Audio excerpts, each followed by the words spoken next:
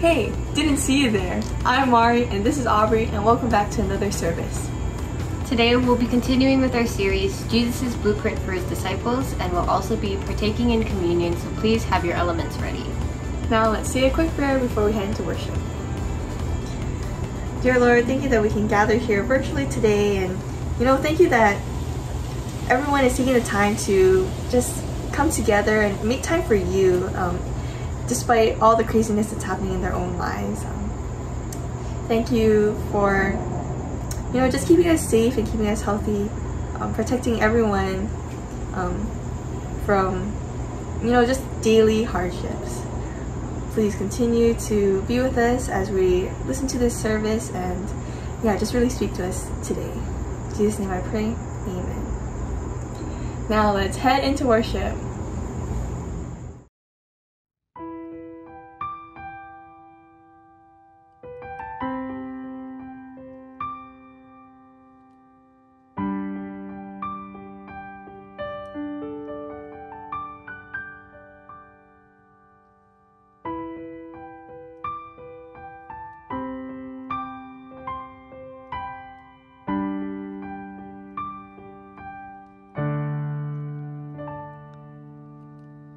Water you turned into wine,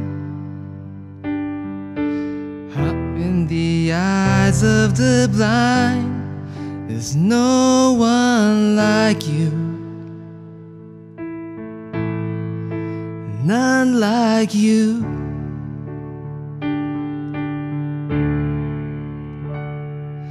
Into the darkness you shine, out of the ashes we rise. There's no one like you, none like you.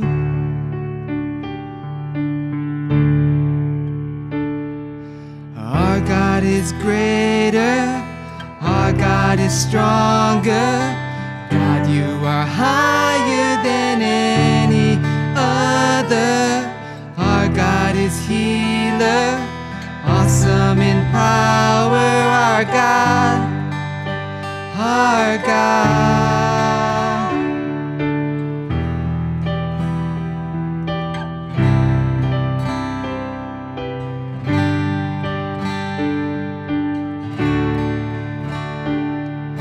Into the darkness you shine, out of the ashes we rise. There's no one like you, none like you.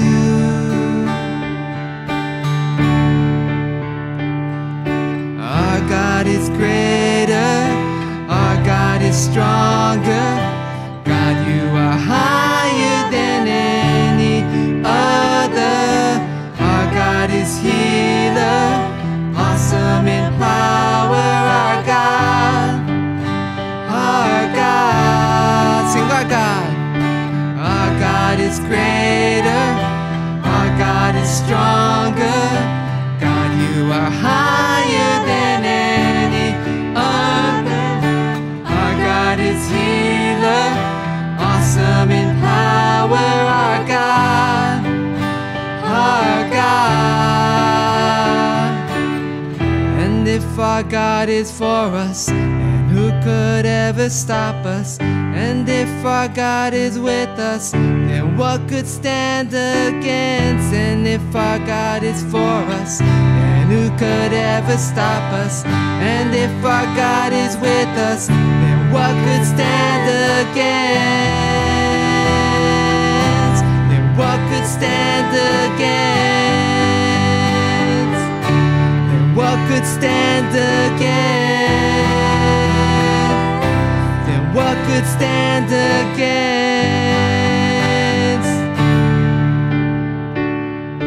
Our God is greater, our God is stronger. God, you are higher than any other. Our God is healer, awesome in power. Our God, our God.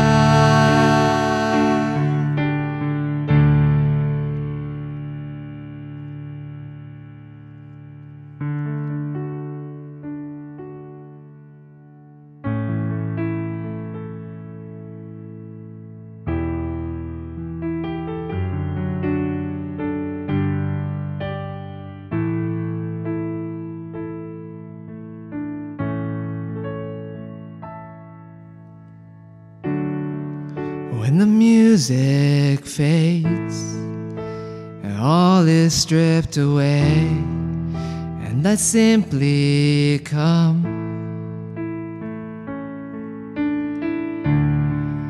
longing just to bring something that's of worth that will bless your heart.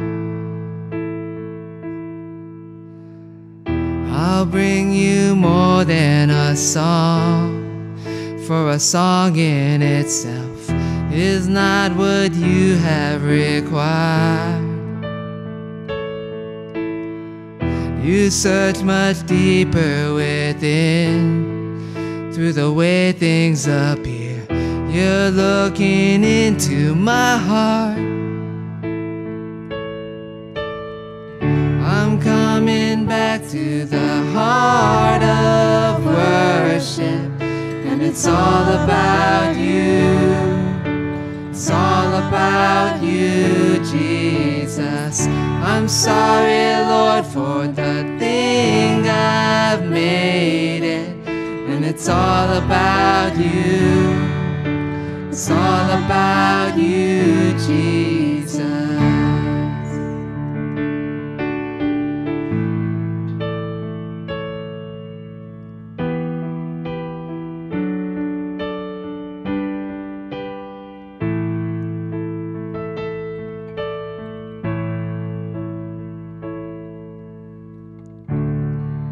King of endless worth, no one could express how much you deserve.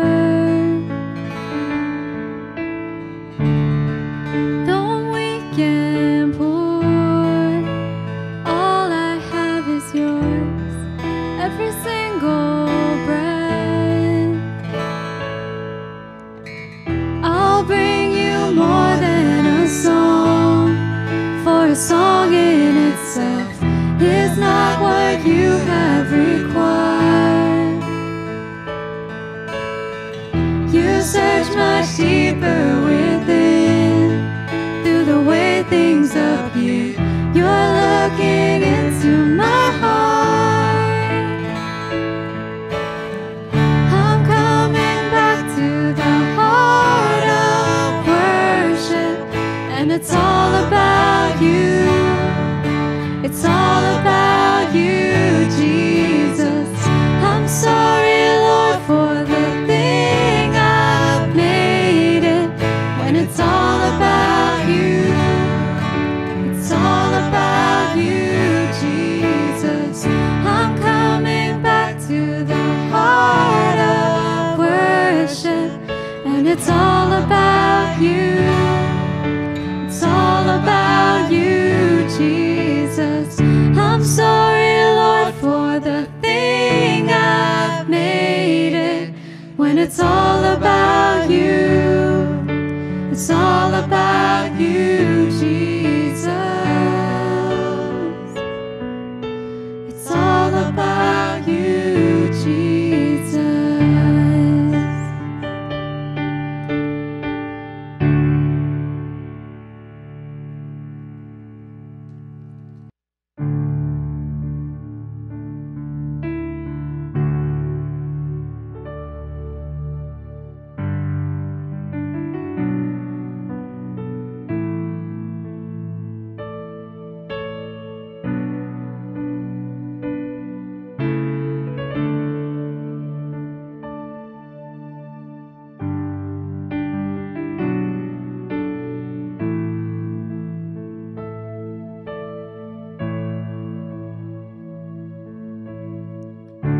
You were the Word at the beginning, one with God the Lord Most High.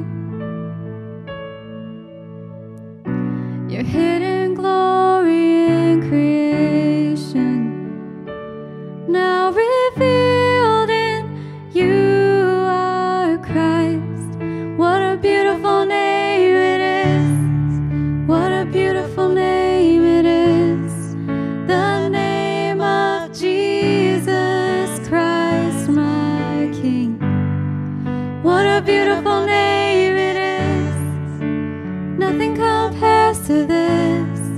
What a beautiful name it is, the name of Jesus.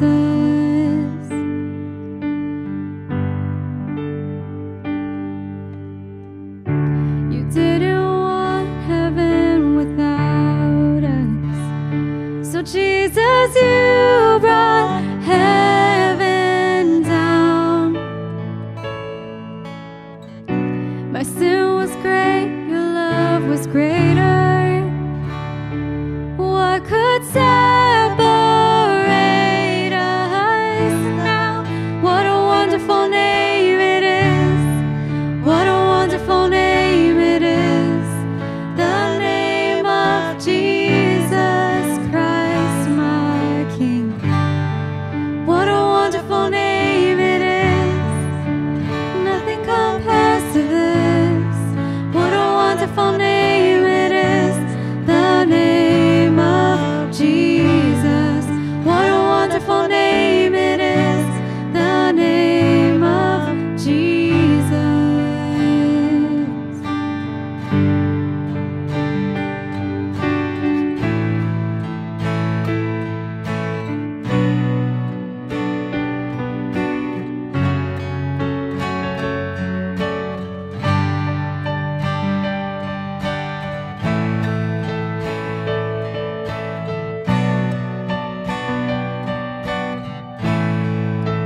Death could not hold you, the veil tore before you.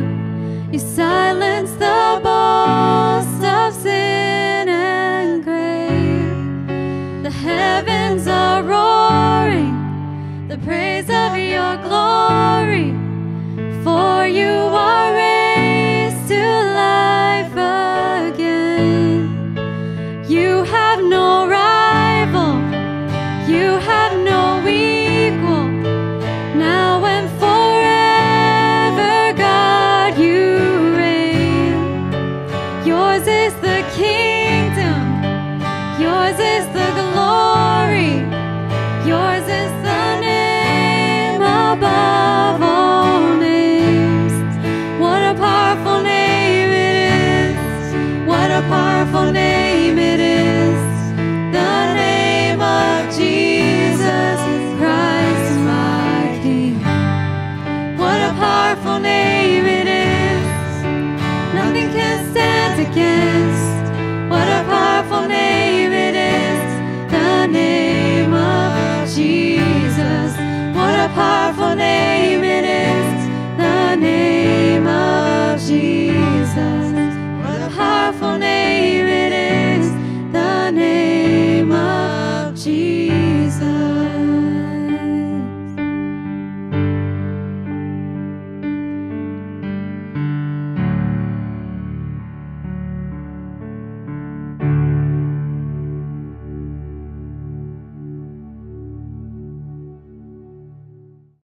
Well, thank you, worship team. So good to worship. And thank all of you for tuning in again this week. We're going to be celebrating communion this week.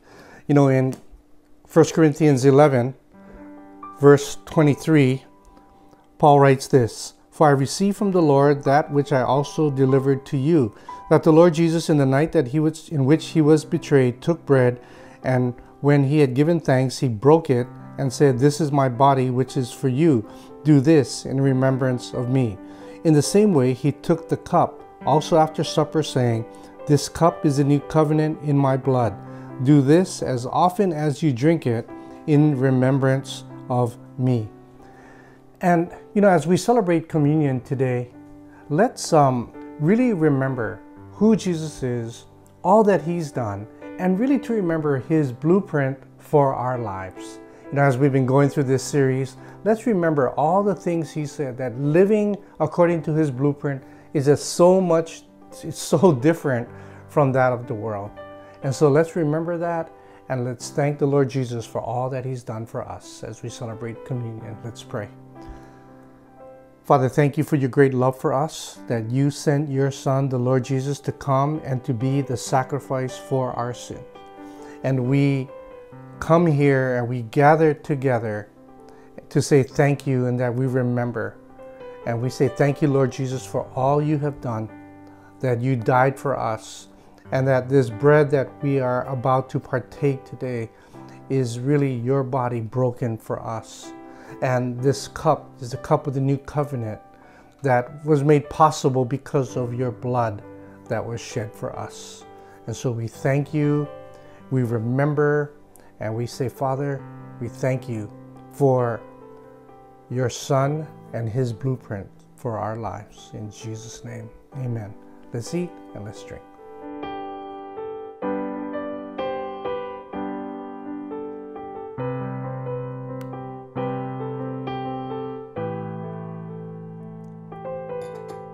Amen. You know, this week we are continuing to look at Jesus' blueprint for his disciples as we walk through his Sermon on the Mount found in Matthew chapter 5 through 7. I really hope that it's been a good and challenging series for you. I know that it really has been for me. You know, I gotta admit, I love when I get encouragement from others. I really appreciate it, you know, when someone is blessed by something God has done through me, or has said stuff through me. And, you know, feeling encouraged and appreciated is really a good thing. But what easily happens is that it can turn into looking to others to validate what I do above all else, including God. You know, it can lead to doing things in such a way as to be admired by the people around me. And then all of a sudden, I go from serving out of a sense of call and obedience to God to something that I do to gain the admiration and the applause of those around me. And in doing that, I just head down a course that really is not according to Jesus' blueprint for his disciples. You know, I tend to believe that it's a challenge that many of us face, you know, to do things for the admiration and the applause of others. You know, so much so that Jesus addresses this very thing right here in his Sermon on the Mount. You know, we can do this at work, at school, in our families, with our friends, you know, whenever we're with others. You know, instead of helping someone out of love for them and really for God, we do things so that others will look at us as such a wonderful person. You know, instead of serving at like the Next Step Homeless Shelter out of love for the residents and love for God, we serve because it makes us look like an honorable person. You know, it's a challenge because we all love to be loved. We all love to be admired and applauded. And, you know, I don't think it's a bad thing in and of itself. But if we begin to do things for that reason, it's something that will never ever satisfy. We will do things and then afterwards be disappointed or disgruntled that no one said anything about all that we did. You know, we might even get frustrated at how ungrateful people are. And we just forget why we are doing things in the first place, out of love and obedience to God, not for the recognition and the applause of others. And one of the biggest things that happens is that we miss out on something so valuable, so precious, that God himself wants to give us and to bless us with. And that's what Jesus is addressing here in this section of his Sermon on the Mount that we're going to be looking at. You know, once again, Jesus teaches that following him is far better. It's a far better way to live. It's just so different from that of the world, but it's a far better way to live. And again, yes, it's so much better, but it's not easier. And I pray that we would all ask for help of the Holy Spirit and ask him to speak to our hearts, that we would experience a breakthrough in our lives. Let's pray right now.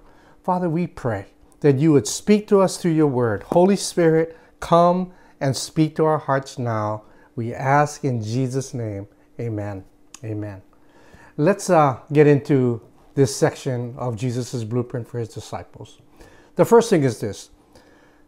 There's Jesus' admonition, and he says, beware. In Matthew chapter 6, verse 1, we read this, Beware of practicing your righteousness before men to be noticed by them. Otherwise, you have no reward with your Father who is in heaven. Jesus uses the word beware for the first time here in his sermon. It's something that he has said a bunch of times in addressing the Pharisees. You know, that very religious group who really sought to strictly follow the letter of the law. And what he's saying is the word beware is to really pay attention, to give heed to what he is warning us about. And Jesus' admonition is, he's saying to beware of practicing your righteousness before men just to be noticed by them. And he's saying to look at the motivation of your heart when you do anything, especially when you do things out of obedience to God. You know, he says, don't be like the Pharisees who would do things to make sure they were noticed and they were applauded by others. Jesus says, beware, because if you do, you will be disappointed and you will miss out on any blessing and reward that God wants to give you. You know, Anne Graham Lotz, she really experienced a lot of pressure being the daughter of Billy Graham. And in an interview, she shared the following. She said, you know, when I was 17 years old, I had people trying to force me into their mold. You know, everyone had an idea of what Billy Graham's daughter ought to be like, look like, and people who should be my friends. And, you know, I felt very bound by the opinions of other people. And someone told me, Anne, you're looking at God, your relationship with God, and it's colored, like looking through a prism. You know it's colored by all these people's opinions, and you need to just look at him directly. And she goes on to say, I made the decision that when I was 17 to live my life to please God. I knew that if I pleased God, my parents, my grandparents would be pleased. Some people would not understand the choices that I made and what I did, but you cannot please everyone anyway. And I made the choice when I was 17 to live my life for an audience of one. You know, Jesus' warning and his blueprint is this: don't live your life for the admiration and the applause of others. Instead, live your life for an audience of one. And the tempting thing is to seek the applause of others because it feels good, you know. But Jesus is saying, don't give in to that. Follow his blueprints for your life and live for an audience of one. And Jesus goes on here to give two examples in two very common areas where it's so easy to be like the Pharisees and seek the applause of others. And so the first thing is this: giving. It's giving for an audience of one. One area we do out of obedience to God is giving. And I just love what Dave Yadamari-chan said one day before we took offering in one of our services. He said that our giving was not a donation, but really an act of worship and obedience to God. And Jesus says in Matthew chapter 6, verse 2, the first part of verse 2, he says this: so when you give to the poor, do not sound a trumpet before you, as the hypocrites do in the synagogues and in the streets, so that they may be honored by men. See, there was this little ritual that the Pharisees did when they gave money to the poor. They would go over to the offering container, led there, believe it or not, by trumpeters who literally blew a loud fanfare as everyone would see and would notice what they were doing. It was giving for the applause of others. And Jesus goes on in verse 2 to say, truly I say to you, they have their reward in full. You know, that phrase, truly I say to you, really has the force of an oath. Jesus is saying, mark it down. You can count it. You can take it to the bank. Jesus is saying, you can be rest assured that when you give, seeking to be admired by others, you will get your reward. Others will admire you. They will admire your generosity at least for that moment. But he goes on in verse 3, but when you give, this is my blueprint for you. When you give to the poor, do not let your left hand know what your right hand is doing, so that your giving will be in secret, and your Father who sees what is done in secret will reward you. You know, giving really is, like Dave said, an act of worship and obedience to God. You know, we give to those in need because God is calling us to do so. You know, to give for an audience of one means that you give so only God will see what you're doing. You know, you don't draw attention to yourself. You know, you don't do it to gain the admiration of others. You do it out of obedience and love for God. And when you do, God is your audience and He will reward you. Jesus doesn't go into what the reward will be right here, but a reward from God Almighty is going to be so much better than anything we could get from others, especially just their admiration. Here's some things the Bible says. In Proverbs 19:17, we read, whoever is kind to the poor lends to the Lord, and He will reward them for what they have done. In Psalm 41, verse 1, the Bible says, blessed are those who have regard for the weak. The Lord delivers them in times of trouble. You know, following Jesus is living your life and giving for an audience of one.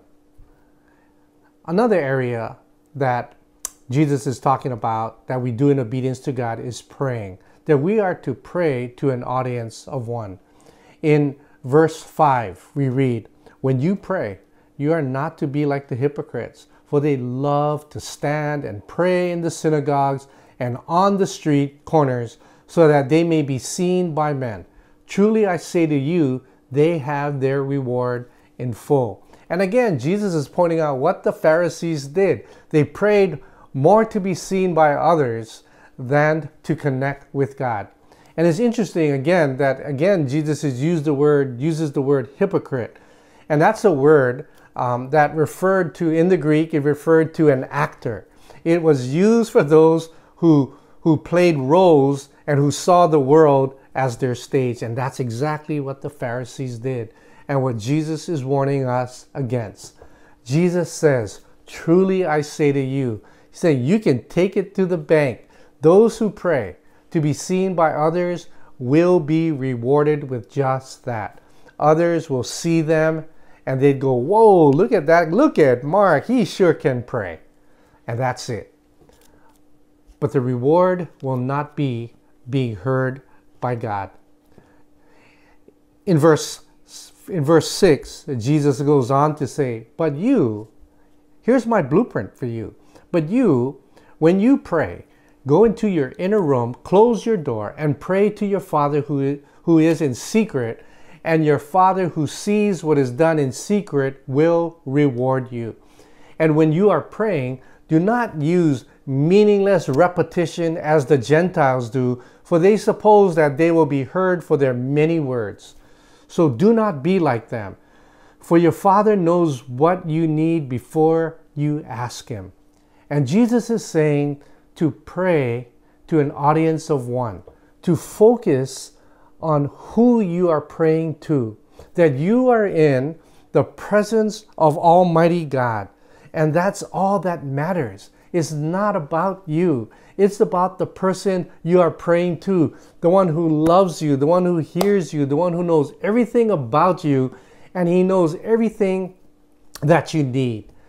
And Jesus goes on and he adds and he says, it's not how you pray. It's not about the number of words you use or how many times you repeat stuff. It's really about being with God Almighty, who loves you, who hears you. It's praying to an audience of one. See, because God knows you and He knows what you need, and God will reward you. In Hebrews 4, verse 16, we read, so let us come boldly to the throne of our gracious God. I love that. There we will receive His mercy and we will find grace to help us when we need it most. In John 15:7, Jesus says, "But if you remain in me and my words remain in you, you may ask for anything you want and it will be granted." Isn't having your prayers answered and getting grace and help when you need it the most a far better reward than just the admiration of others for the way you pray? Jesus' exhortation, pray for an audience. Pray to an audience of one. Jesus was never manipulated by crowds or the approval or the disapproval of anybody else. He lived for an audience of one. He said in John 5:30 that his focus was to please the one who sent him. When you're always worried about what other people think of you, you can't be who God wants you to be. You look to be rewarded for what you do by others, and you miss out on the rewards that God has for you. Annie Graham Lotz, Billy Graham's daughter, went on to say in that interview, "That is a very solemn thing, living for an audience of one. That stays with me every day. I know that I'm going to stand before Him. It is what motivated me to surrender in the first place. At the age of 16, I know I'm going to stand before Him. I know I'm going to give an account for the way I not just lived my life personally, but also how I served Him. With all my heart, I want to fulfill the purpose that He has for my life. I know He has a purpose for me. I want to fulfill it." In fact, one of the verses He gave to me is in Philippians 1. After my husband went to heaven, it says, "For to me to live is Christ, and to die is gain." And then it says, that I am left behind, and I'm not going to quote it outright, but I have been left here because there's still some fruitful labor for me to do. I have a strong sense that God has taken my mother, my father, and my husband. In a very real way, I am a widow and I am an orphan, but I have a strong sense of purpose. God has me here for a reason. I want to fulfill that reason and fulfill the purpose that He has for my life before I see Him face to face. Friends, that's what Jesus is talking about here in this passage. That's what living for an audience of one looks like. Let's take Jesus' words to heart. Let's encourage each other. Let's look really to every day of our lives, like Annie Graham Lotz, who said, "God has me here for a reason, that I want to fulfill that reason. And I want to fulfill the purpose that He has for my life before I see Him face to face." Let's choose to live for an audience of one. All right, let's pray. Father, I just pray that we would all choose to live for an audience of one. That to live for your applause is more important than anything else. Father, I pray that we would see just the power in doing so. That, man, I don't think anyone here would just want a reward of the admiration of others, or just people looking at us like, wow, that guy sure can pray. What a spiritual person that is. That we want our reward to be from you, God. That we want to be pleasing to you. I pray that you would give us the grace to live for an audience of one. So I thank you, Father, for your word. I thank you for Jesus' blueprint for our lives. And I pray for your grace and your strength to live that out in Jesus' name. Amen. Amen. Thanks again for tuning in. But really, I want to ask, please register and sign up on our website for our special Let's Exalt the Lord Together gathering on Saturday, August 7th at 3 o'clock Hawaii Standard Time at the Alamana Garden, Lanai. If you're able to make it, I think that it is going to be such an important time for us to gather, and also a very powerful time. Because worship and prayer are real weapons that God has given to all of us. I believe our time together will be a glorious time where we're going to be worshiping and praying to an audience of one. So please register on our website. Please be assured that we will do everything to make sure that it is a safe environment for everyone who attends. We're going to follow all the guidelines. We're going to take temperature. We're going to do social distancing. We're all going to be wearing masks. And following our time together, we're just going to be dismissing everybody in Jesus' name, and have everyone just leave the room and then go outside to a designated place outside in the parking lot to pick up bentos and self-contained communion cups that they can enjoy and celebrate on their own. Please attend if you're able to. And again, just so that we can come together as we worship and pray to an audience of one. And if you are unable to attend, or you're just not comfortable to do so at this time, we will be live streaming our gathering, so you can join us and you can join in as we exalt the Lord together. So please register if you can. We're going to have to put in our head count very soon. All right? God bless you. Have a great week. See you on Saturday. Thank you, Pastor Mark, for that message. Please don't forget to tune in next week as we continue with our series, Jesus' Blueprint for His Disciples, Messages from the Sermon on the Mount. Also, don't forget that we'll be having our first in-person gathering on Saturday, August 7th at 3 p.m. at the Ala Moana Hotel Garden Lanai. Seating will be limited, so please don't forget to sign up on our website. Family has generously donated bentos, so bentos will be provided for for everyone who will be coming. Also, we'll be distributing sealed communion cups so that we can gather in small groups and have communion together. Also, if you are unable or uncomfortable to join in our in-person gathering, then we will also be live streaming this as well. Please also don't forget to check out our Blessed Business page on our website to help local businesses in our community.